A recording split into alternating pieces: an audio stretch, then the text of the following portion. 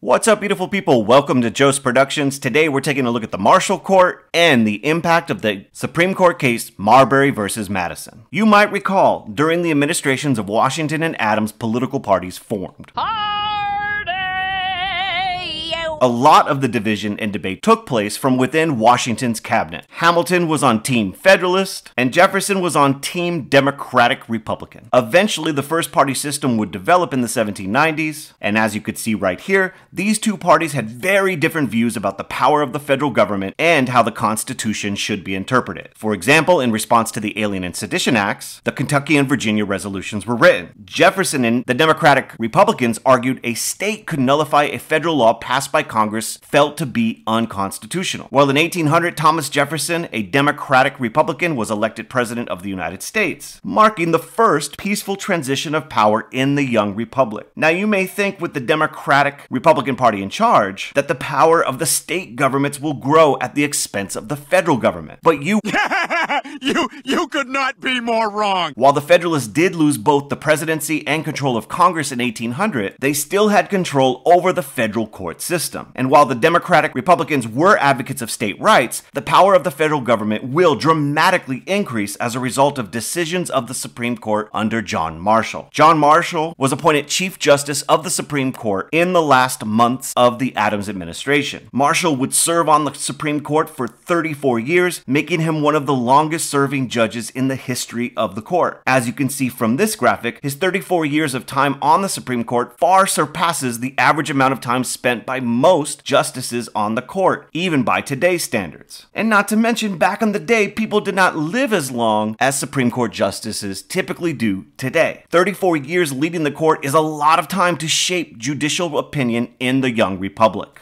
So let's talk about the importance of the Supreme Court, and in particular, the court under John Marshall. One of the most important cases of the early republic was the case of Marbury versus Madison in 1803. Now, it's not really necessary to get into all the details of the case, but you best know why it's important. The Supreme Court ruling in Marbury versus Madison stated that the Supreme Court has the power to determine the constitutionality of legislative and executive actions. Marbury versus Madison was in direct opposition of the Kentucky and Virginia resolutions because the case stated it was not the states who could determine the constitutionality of a federal law or action. Rather, the Supreme Court had the power to determine the meaning of the Constitution. This is known as judicial review. Judicial review meant the Supreme Court had the power to overrule actions of two branches of the federal government that are determined to be unconstitutional. For instance, if Congress passed a law, the Supreme Court could declare it was unconstitutional if the case made itself to the court. Or if the president did some executive action, like issue an executive order, the Supreme Court could also declare that act unconstitutional. The principle of judicial review affirmed in Marbury versus Madison dramatically increased the power of the judicial branch. Another case decided in the Marshall Court was the case of McCulloch versus Maryland. The case came before the Supreme Court when the state of Maryland attempted to tax a branch of the Bank of the United States. Remember, Hamilton and Jefferson disagreed whether or not the Constitution gave the federal government the power to create a national bank. In the decision, Marshall argued that even though the Constitution does not mention a national bank, the Constitution did provide the federal government the power to establish a bank. In the decision of McCulloch versus Maryland, the court ruled the bank was in fact constitutional. Marshall used a loose interpretation of the Constitution in the decision, and the Supreme Court decided that the federal government had the implied power to create a national bank. Hamilton would love this. In the decision, Marshall stated that the power to tax involves the power to destroy. You can hit pause and read the rest, but basically, in the decision, the Supreme Court will also reaffirm and assert that federal laws took precedence over state laws. In short, in the case of McCulloch versus Maryland, the court used the doctrine of implied power to increase the authority and power of the federal government. They limited state rights in favor of the federal government. Another case that shows the increase increase in federal power was Gibbons versus Ogden in 1824. While the background of the case was to determine whether the state of New York could grant a monopoly to a steamboat company if that action conflicted with a charter authorized by Congress. But you don't really need to know most of that unless you're going to some fancy law school. What you need to know about the case of Gibbons versus Ogden is the court ruled the New York monopoly was unconstitutional. In doing so, the Marshall Court established the federal government had control over interstate commerce, or trade that crossed state lines or trade between different states. In summary, Gibbons versus Ogden stated Congress has the authority over interstate trade, the federal government, not the states. The decisions of the Marshall Court established the judicial branch as the institution which determines the meaning of the Constitution, and asserted federal laws took precedence over state laws. Now you might be thinking, who cares? I don't care! Why does any of this matter? Well, in the 1830s, Andrew Jackson is going to take steps to get rid of the Bank of the U.S. that the Supreme Court said was constitutional. Also, Andrew Jackson is going to openly ignore a decision of the Supreme Court which sought to protect rights of Native Americans to their land. And in the 1930s, Franklin Roosevelt will try to pack the court with justices that were more likely to decide potential cases in favor of the New Deal. And finally, in 1954, the Supreme Court case of Brown v. Board of Education ruled that segregated schools were unconstitutional, but many states openly defied the Supreme Court decision and refused to integrate their schools. All of these foreshadowing conflicts between states and the federal government, and the interactions between the judicial branch and other branches of government, as well as state governments. Ultimately, though, due to the decisions made under Chief Justice John Marshall, whoever sits on the court has tremendous power to shape decisions and laws in the nation, which makes who is elected president important beyond just the years they serve in the White House. As of September 2021, each one of the justices you see on the screen are currently serving on the Supreme Court. In the case of Clarence Thomas, he is still serving over 28 years after George Papa Bush left office, proving the impact of presidential elections and the court nominations. Now, in our next video, I will examine the American system and the legendary Henry frickin' Clay. Until next time, thank you so much for watching. Have a beautiful day. Peace.